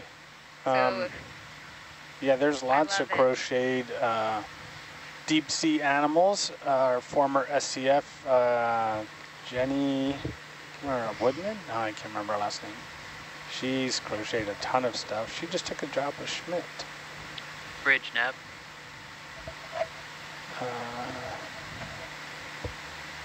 Yeah. Could we please track a line bearing 285 at 0.2 knots? yes, if any of y'all want that hand crocheted Chaunacops, looks like there's only 6 left. So there you go. Go to Etsy and go grab them. Great way to take a super adorable deep sea animal and make it even cuter. Yeah. Some red there on the left. Red on Or the left. I don't know what that is. Just down. Maybe it's not red. Dark. Under the lasers now. Oh, it's side of a rock. Never mind. We've seen sides of rocks. So it's so cool that some of our viewers are getting so creative and being inspired, yeah, by these dives and creating some cool stuff. We have viewers from all over the world. We have a frequent viewer from New Zealand who's indigenous. It's a Maori? Maori? Maori. And I mentioned that I was headed to Auckland with a shipmate once, and she said, you really should go to this museum and check out this exhibit. And we actually did. So it was really great to have that connection to our viewers. This sponge didn't have a No, I very good picked base here. picked a poor rock. Yeah, I know I've heard they have a beautiful museum. Oh, it's, in, unbelievable. Aotearoa, yes. I think Daniel, he went to a museum and he was sending us some pictures. Over Yeah, the summer. I think just that was July. so cool. Should we help it out, tip it over? Yeah, kind of. Maybe that's what caused it to fall over.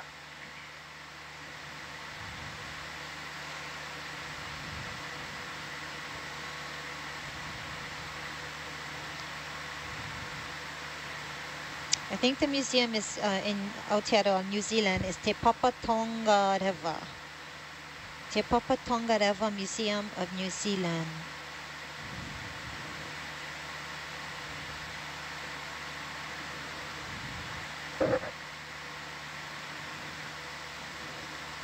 Hannah, where's somewhere on your bucket list to travel and see some geology?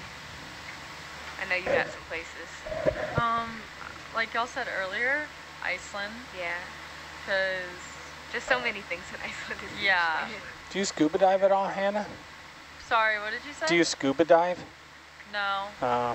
There's a place in Iceland where you can scuba dive and touch the North American plate, or the Pacific, is it the Atlantic plate? It's a North American.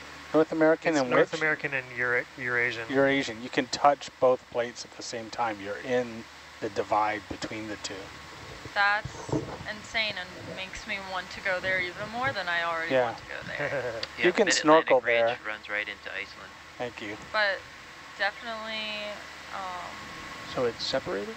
Iceland and then Norway the and tectonic Sweden. plates are pushing apart. Yeah, Also on my list. And then I want to go see Mount Etna just because I have,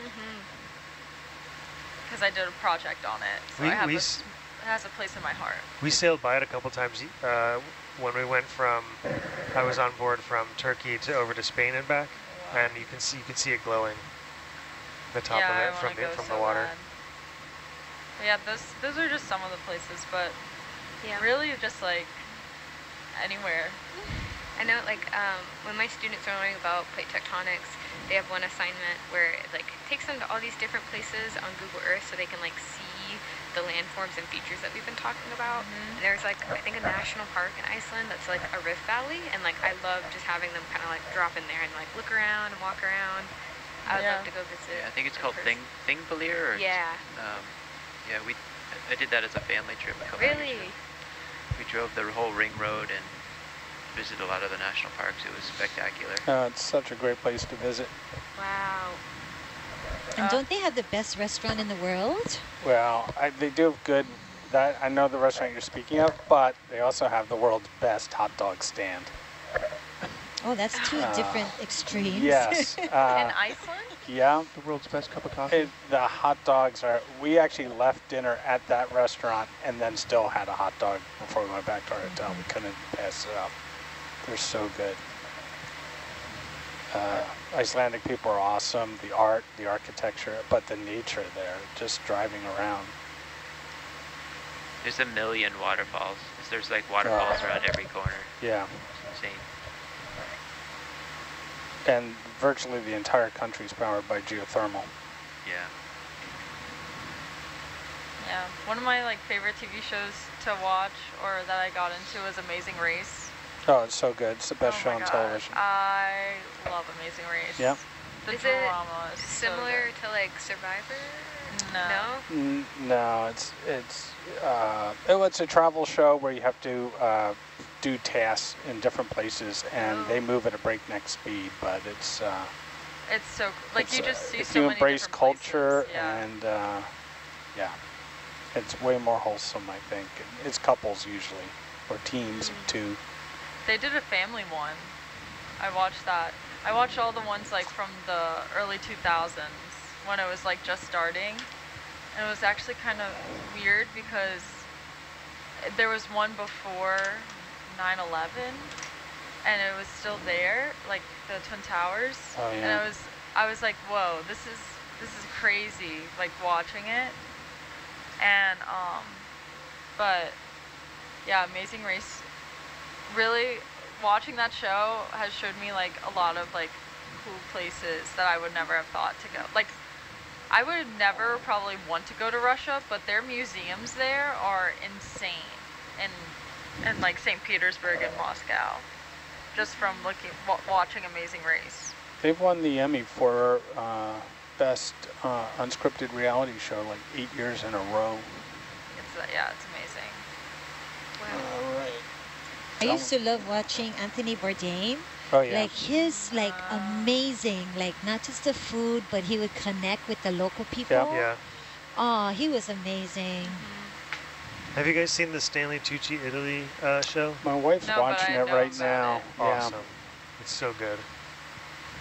Because he does the same thing. He like connects to people in Italy, and his lineage is Italian, and it's so cool. He does different areas. There's like 23 area, like I don't know if that regions. Regions are something in Italy, and he does. I mean, he's on season 2, but he's doing like an episode of each one, and some of the food dishes that they talk about, and they talk about the history of the food and all that. It's so cool.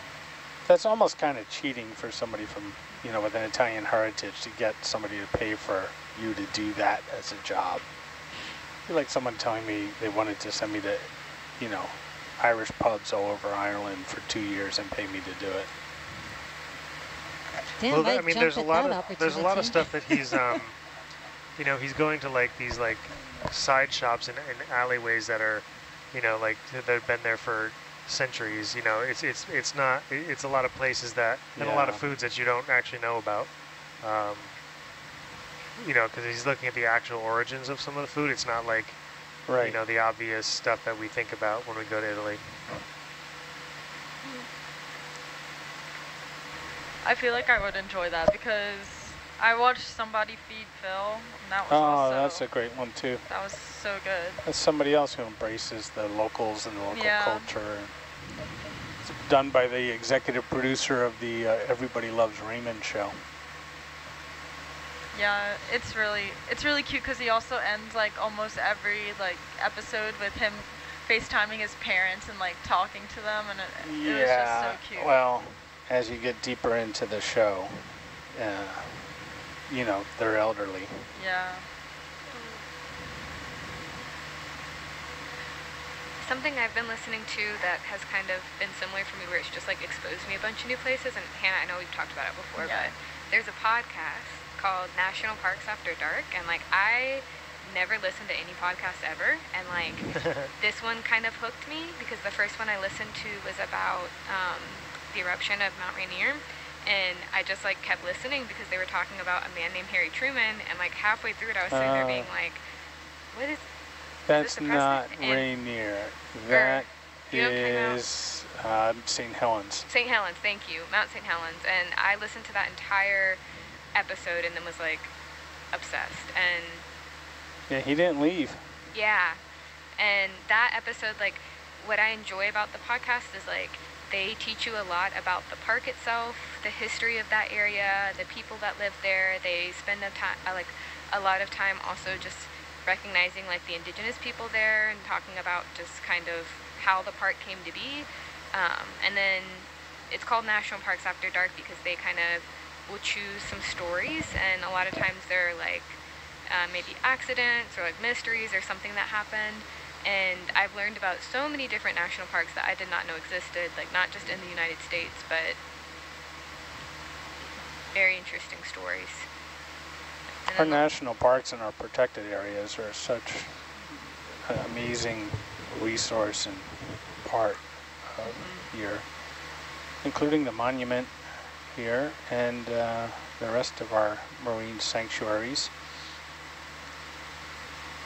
Nautilus has spent a great deal of work assisting NOAA in understanding those areas to help manage them.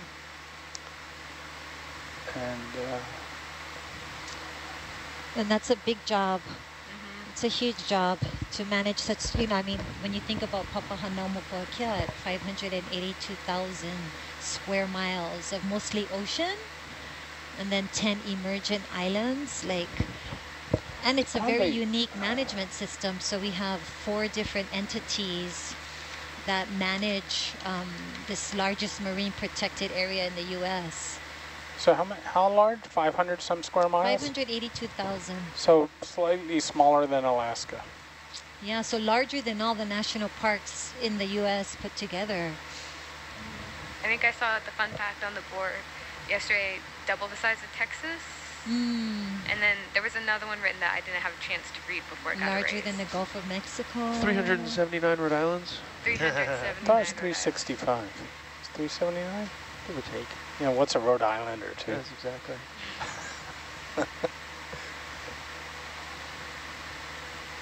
But so important. You know, I'm especially grateful for being out here because this kind of expeditions help me to tell the story of this place.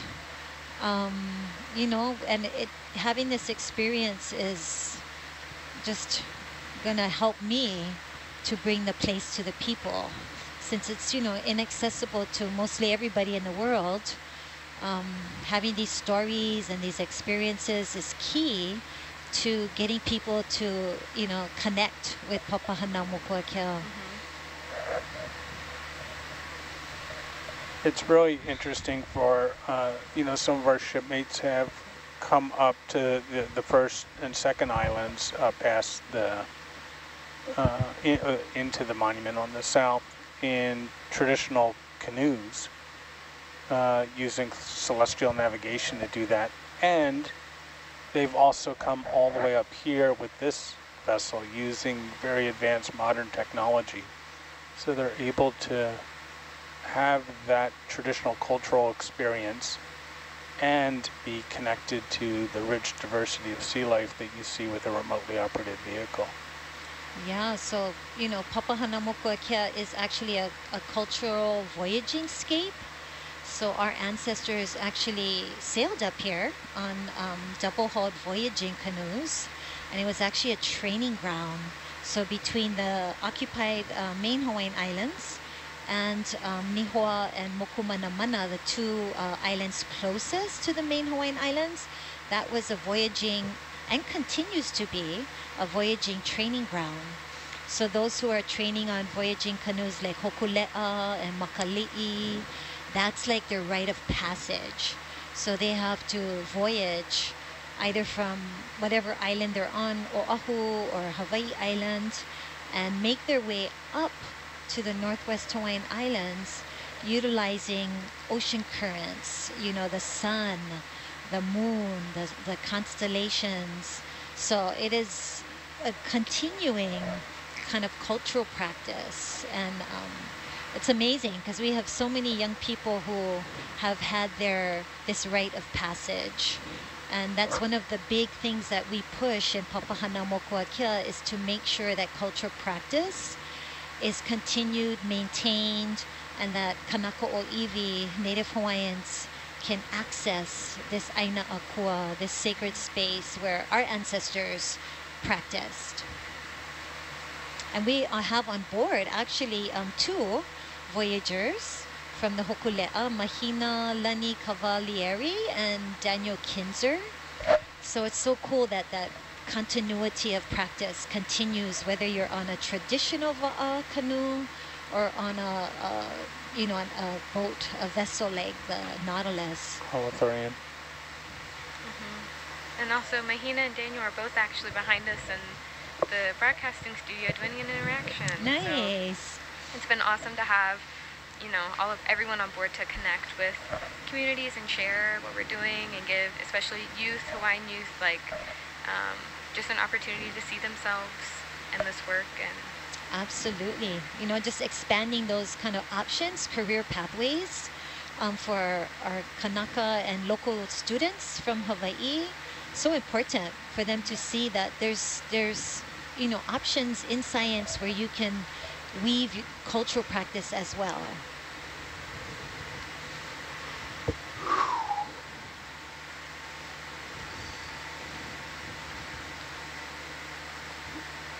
I think there's probably a perception that to be in this field or to secure a slot on this vessel, you need to be the top of your class with triple majors and 3 minors and all of that. And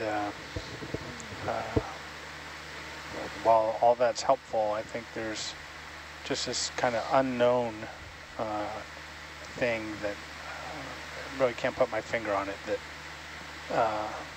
helps people get into and succeed in this sector.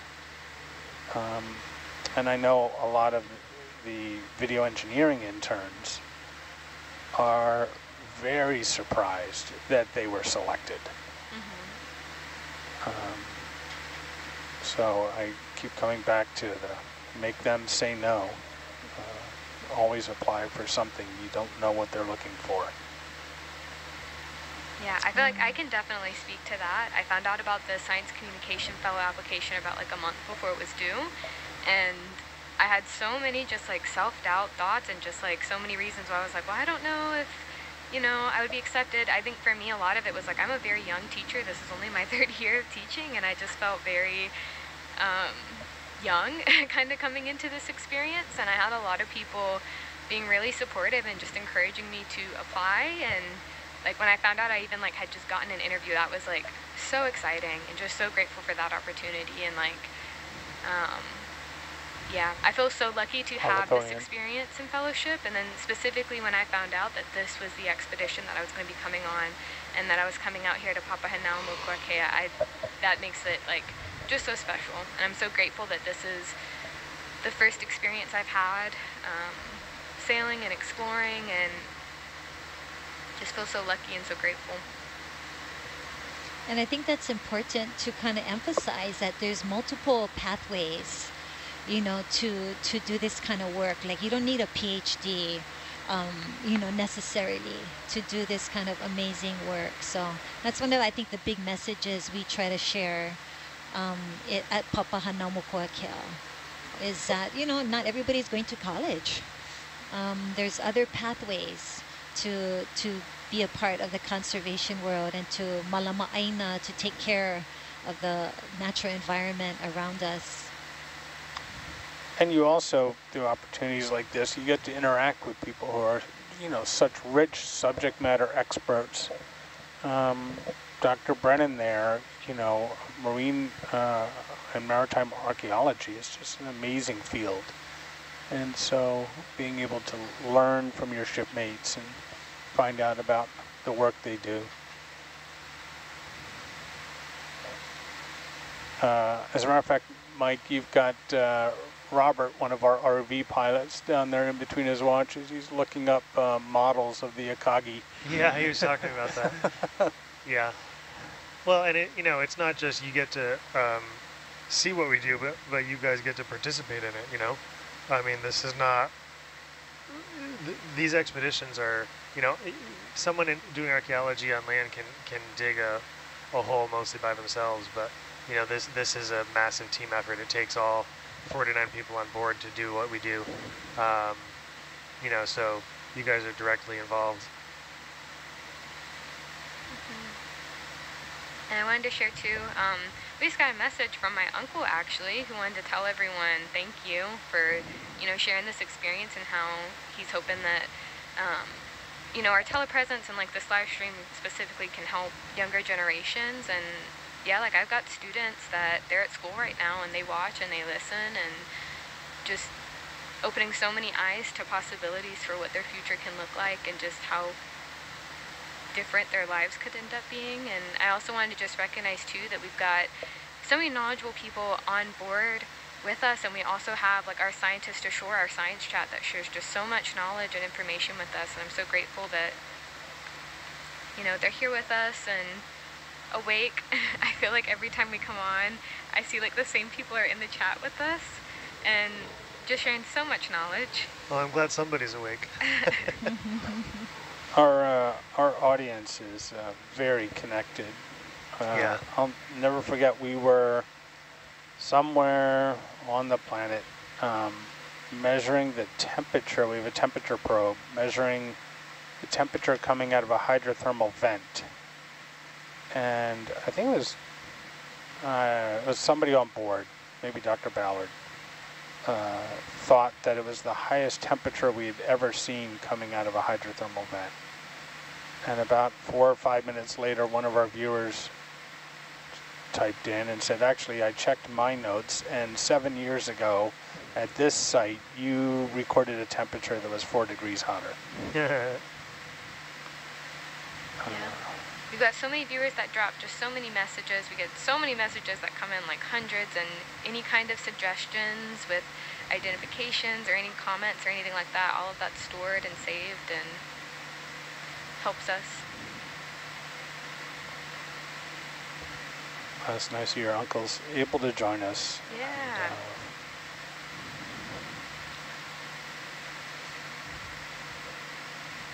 They must be so proud of you, Tori. Oh. Yeah, he's been watching, and I've been encouraging them to, like, you know, type in the chat when they're here. nice. Just so I know that they're watching. Same thing with my students. Like, if y'all are in here watching, you can let me know. Is your uncle a teacher also? Didn't you say you have a family full of teachers? Yeah, no, he's not a teacher. I have a lot of aunts and cousins that teach, mostly elementary school. So for a long time, everyone kind of was like, I think you should teach elementary school. And I did like one internship with like 2nd to 4th graders, and it was fun. I loved hanging out with them after school, but it was really hard to like help them with their work. Like that's so hard. Teaching a child how to read, I just, oh, so much respect for. I give props to middle school and high school teachers. Middle school. You're dealing with a lot. Middle school. Yeah, especially. Yeah. Just to jump in real quick, so Hannah, we're approaching waypoint 5. Is that another rock o'clock, or do you want to wait a little bit longer? If we get there, yeah. Okay. I don't think we're gonna make it. You don't think we're I gonna don't make think it? we're gonna make it. How far are we? Stand by. Is this a Metallogorgia stacked on a Metallogorgia? Can we get a zoom in on that? 334 meters away. Sure. 34 meters 300. 300. Oh, 300. Okay, thanks. Yeah, we'll see. We'll go for a zoom. If not, Go we'll on leave it in. for Val. Yeah, go for it. I'm not trying to I go think it's super 2 different fast stocks. You can because see it over. Yeah, I think you're right. I can't hear you. Yeah, this is one This is Metallogorgia stacked on top of Metallogorgia, I Really? think. Keep going Or it's one animal with 2 with a break. peaks. That's Yeah. really unusual. Can we get the middle part again as well? I Yep. forgot to get a picture of that. Interesting. And get tighter if you want, or at least keep lasers in.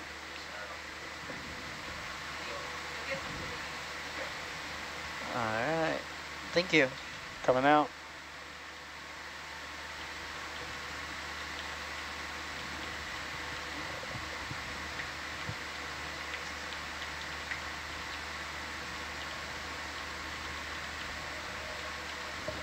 Oh, we have the sweetest message for Val in here.